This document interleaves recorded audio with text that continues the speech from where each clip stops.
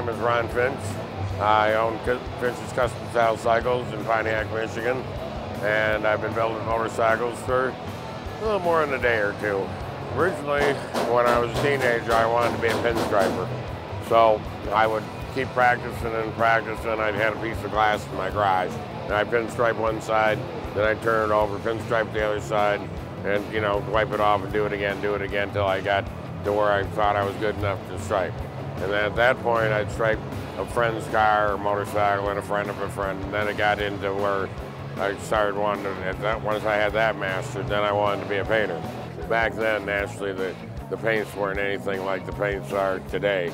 I mean, you mixed whatever, and you used things like this Phoenix bronze company where you could make like a metal flake, and not really a flake, but kind of a metallic, and that's about all you had to work with. Where now, you got everything at your disposal you want. I mean, if you want a green with purple flag, you know what I mean, anything, My name is Larry Vaughn. I'm from Stafford, Connecticut. I own Stafford Sand and Gravel. It's a rock quarry.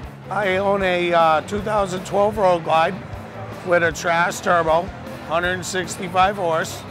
And we brought it to Ron, had him paint it, used House of Kolor paint, and I've been winning every best in paint, best in show since we put the bike in shows, really. What I like about shimmering, it dries too. It dries so quick. You can just almost go right over one color with another color instantaneously.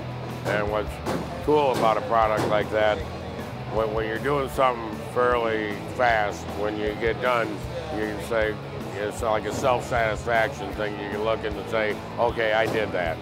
Not that you're on no ego trip or anything, I don't mean that way, but just to accomplish something every day, it means a lot. It puts us above the rest. It really does. It's easier to win shows. You get way more compliments with the paint. People are always asking what kind of paint, what it is. I ride my bikes quite a bit, and it holds up. It's pretty bulletproof.